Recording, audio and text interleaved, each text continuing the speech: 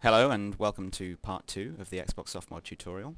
At this stage we can remove our USB device as we no longer require it, and what we're going to do now is grab our legitimate copy of Splinter Cell. Now this is a classic version, but any version of Splinter Cell will work. That's why I've chosen it. It's also possible to do this softmod with 007 Agent Under Fire and Mech Assault, but these require very early versions of the game, whereas any version of the original Splinter Cell will work.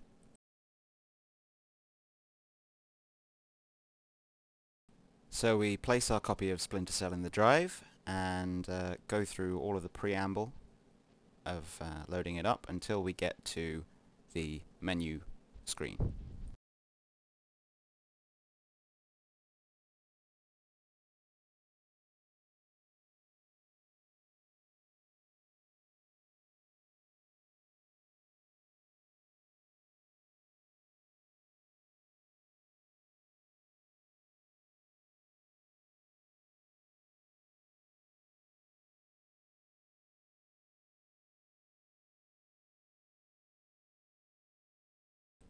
Here we are. Now you'll see that we've been presented with the Splinter Cell menu.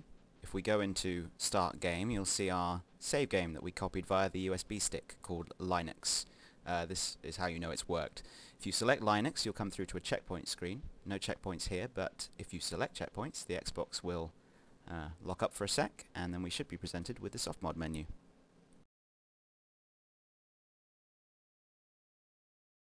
Okay, so a plethora of options here, but the first thing that you must do is back up your existing Xbox hard drive and EEPROM. Now the EEPROM is kind of the internal BIOS of the Xbox, which you will need a backup of should you ever wish to remove the softmod. You'll also need to back up your Xbox dashboard, so we'll go through these. This is a pretty long-winded process. I'll leave it running so that you can see what's going to happen, but you need to back up the EEPROM and back up MS-Dash, and it's also a good idea to back up your C drive too. So we'll go through these three in order, and it's a very simple process. Just follow the instructions on the screen as I do here.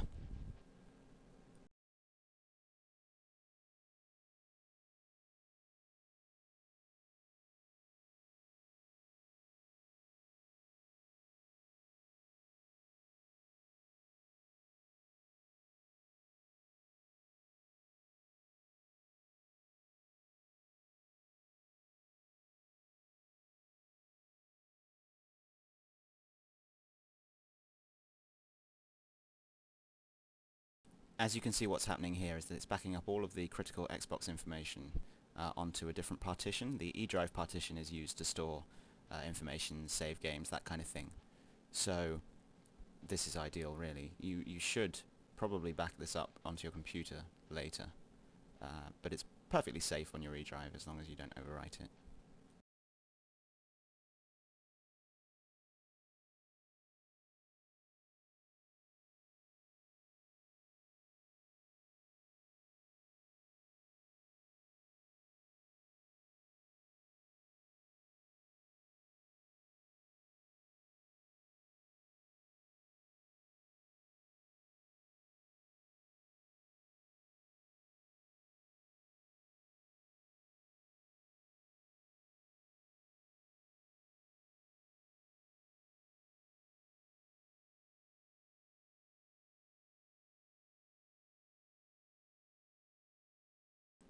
Here we are, now we're done. The only thing left to do is install the softmod. Now, you go to install the softmod, you'll have several options, but you just need to go for standard, and you will have a choice of dashboards to install. This is personal preference. I am more familiar with Evo X, so it's my personal favorite, so I'm going to go ahead and install that now.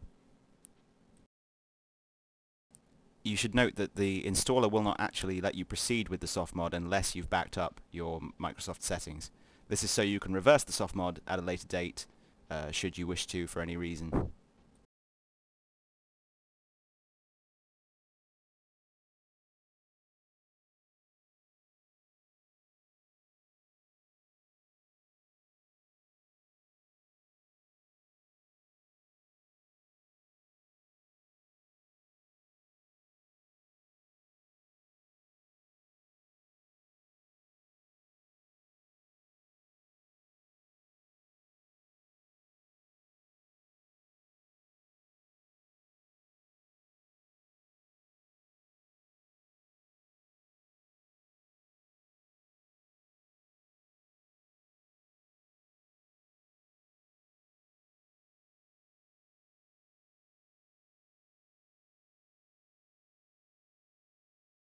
one successful softmod.